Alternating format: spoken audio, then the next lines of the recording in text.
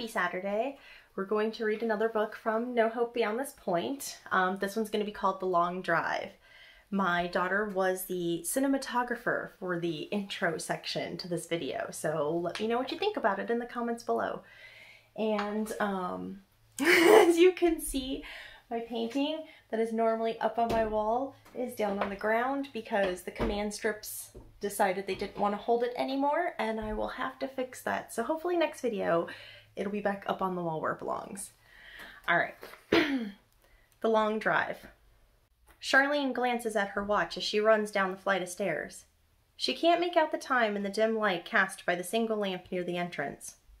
At the bottom of the stairs, she grabs her keys, wallet, and a pack of cigarettes by the door.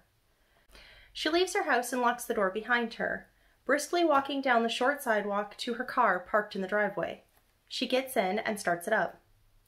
The clock on the dash reads 9:08 p.m. She has plenty of time. It's chilly outside, so she sits in the driveway, letting the heater warm the car up. She stifles a yawn and decides to have a cigarette while she waits. She pulls one out, lights it, and draws in a drag as she tosses the cigarette pack into the passenger seat with her wallet. She moves her cigarette to her left hand and searches for a good station on the radio. After finding a song she likes, she takes another drag of her cigarette and leans her head back. Sharlene closes her eyes and listens to the music. She chastises herself for not taking a nap after her classes were done. She knew her friend was throwing a party tonight. Stifling a second yawn, Sharlene takes another drag, letting the smoke drift towards the ceiling, her eyes still closed. She rests another minute or two before sitting up with a sigh. Sharlene decides she's let the car idle long enough. She snuffs out her cigarette in the ashtray and flicks on her headlights. Sharlene puts her car in reverse and backs slowly down her sloped driveway. She's careful to make sure no one is coming since people speed down this road all the time. And it doesn't help that they haven't installed any streetlights here. Why would they, she thinks. It's not like many people live out here anyways. Sharlene puts the car into drive and heads towards the party on the other side of town. She sets her cruise control to 55. She's been pulled over one too many times on this stretch of highway. The cops like to hide in the dense vegetation on the side of the road, knowing this is a notorious spot for speeders. The song she was listening to ends, and the next one causes her to scrunch up her nose. She hates the song. Sharlene reaches forward and pushes the preset buttons of the radio. Her focus turns more to her search and less on the road. On the fourth try, she finds another good tune and straightens up in her seat, only to grab the wheel and hit the brakes. The car rapidly slows down but doesn't stop. Her headlights catch the tail end of some large shadow as it slinks back into the brush. Sharlene's heart hammers in her chest as she cruises past the area where she saw the animal disappear. There's no trace of it. Coming back to her senses, Sharlene's eyes dart to her rearview mirror. No one there. She's relieved. Better get back up to speed before someone rear-ends me. Taking her foot off the brake, she presses down on the gas until she's up to 55 again. Her eyes briefly flick back and forth to double-check that nothing else is trying to jump out of the fields on each side. During the daytime, it's beautiful out here. Sharlene loves seeing the stalks of corn sway in the breeze, the farmers' fields broken up by wildflowers and trees. At dusk and dawn, though, it's important to watch for all the critters running out into the road. What the heck kind of animal was that, Sharlene wonders. Seemed large. And I'm pretty sure we don't have any bear out here. At least I don't believe we do. Sharlene shakes the thought away as another song comes on that she doesn't like. She keeps both eyes focused on the road as she chooses a different station. I should have passed that farmhouse by now, Sharlene thinks a few minutes later. She lets out a yawn, then crinkles her brow in concentration. Yeah, I should be at least a mile past it. But she can't remember seeing the building. She glances further down the highway to better gauge how far she is when she sees a shadow take shape at the side of the road. This time, Sharlene's prepared. She eases up on the gas and checks that no one is right behind her. There are no lights in either direction, just her and whatever creature that is.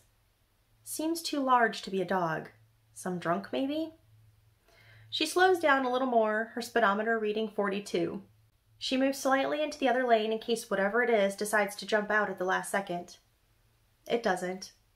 Instead, it moves back into the undergrowth, just enough to keep her from clearly seeing its shape. Its head, though, follows her car's movement as she passes by. Sharlene involuntarily shivers. What was that? She glances back in her rear view, but all she can see is the red glow of her taillights. She turns her attention back in front of her and nearly slams on the brakes. It's there, just ahead of her again, off to the side of the road. Her heart pounds in her chest as she squeezes the wheel with both hands. Her eyes widen as she coasts past the hulking, shadowy creature. It stares at her with eyes that appear black in the glare of the headlights. Sharlene manages to notice it has matted fur, but what color, she couldn't say. A horn startles her out of her stupor and she glances wildly around for the source. A large truck is bearing down on her car from behind. She picks up her speed only for the truck driver to blast the air horn again. The semi's lights flood the interior of her car as it gets closer to her bumper. One more honk and it moves into the other lane to pass her. Sharlene keeps her eyes straight ahead, not wanting a confrontation with the driver as the truck flies past her and into the darkness ahead. Its receding taillights are like fading embers in the night. Hands tight on the wheel, Sharlene dares to glance at the clock. 9:43 p.m. How am I still on this highway? Did I pass my turn off? She looks around for a familiar landmark, but nothing stands out. I didn't sit in the driveway that long. Maybe for a song or two, but still. She keeps her speed at 55, hoping to get out of this wooded area soon, but not desperate enough to risk getting a ticket. Everything her headlights hit casts long shadows out into the gloom. She sees movement from every shrub and sapling that whizzes past her windows. Her heart begins to race and her knuckles turn white as she clenches the steering wheel. A blur darts out from her left and she turns the wheel away from it. The shape stops short and Sharlene sees that it's only a bunny. Calm down, she tries to tell herself, but it's hard. Perhaps it wouldn't be so bad if a cop pulled me over, she considers. At least I wouldn't be alone. Another blur darts out and Sharlene begins to veer around it, but it's large. Much larger than she expects and it quickly moves into her path. She jerks the wheel and hits the gravel, pulling her tires off the road. She corrects the car, rocks shooting up from behind. Sharlene looks out the driver's side window to see what she nearly hit this time. The creature's face is pressed to the glass.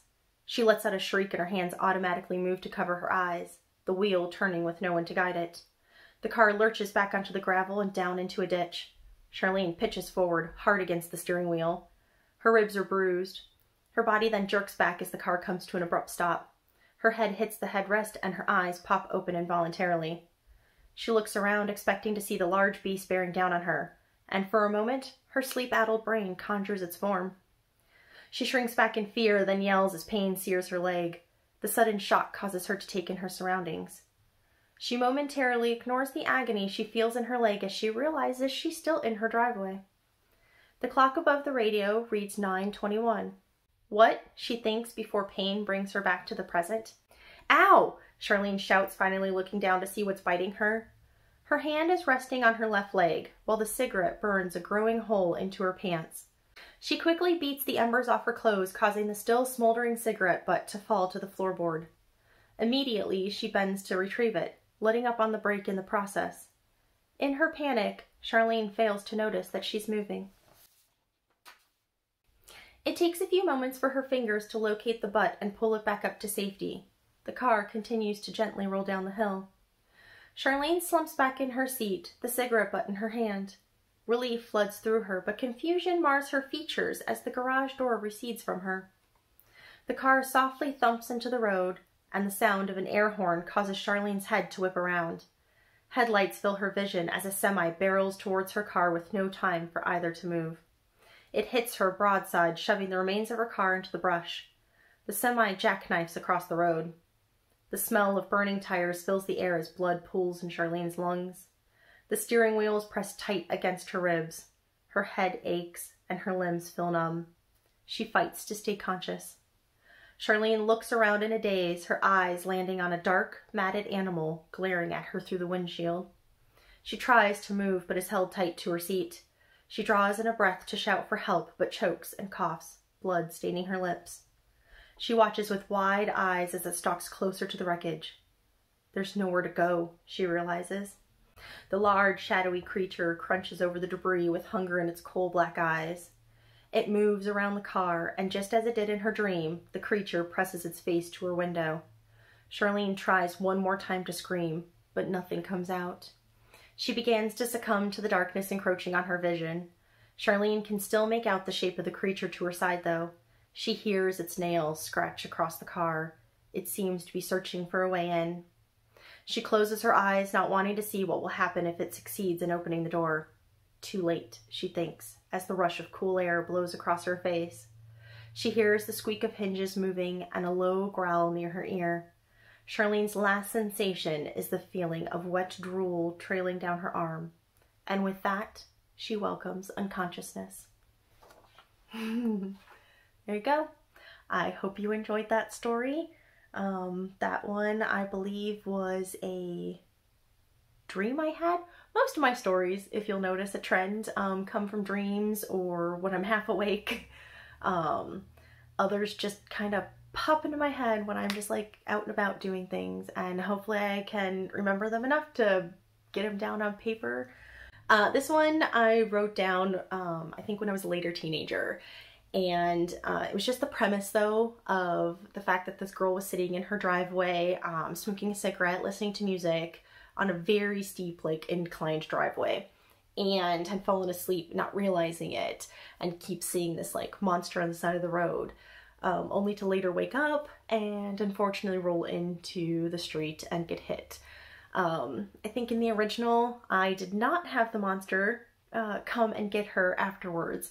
She simply just died in the car accident, unfortunately. I mean, she does obviously in this too, except the monster gets a tasty snack. So happy ending for the monster, sad ending for everybody else. But yeah, anyways, I hope you enjoyed it, and I will see you again in 2 weeks. Bye.